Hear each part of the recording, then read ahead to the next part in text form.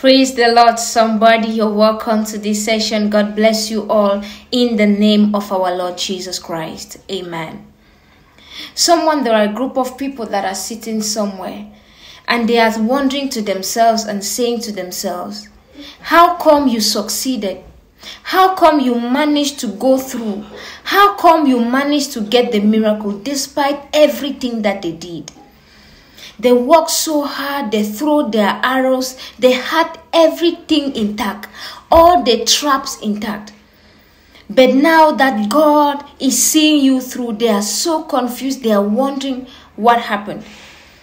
But scripture says in Psalm 2 verse 1 says, why do the nations conspire and the peoples plot in vain? All along they didn't know they were wasting their time, their resources and their energy. Because you don't fight a man who has God. God will fight back. You don't plot against a man who has God. You have God. Every plot, every plan that they have put together is in vain. It will not come to pass.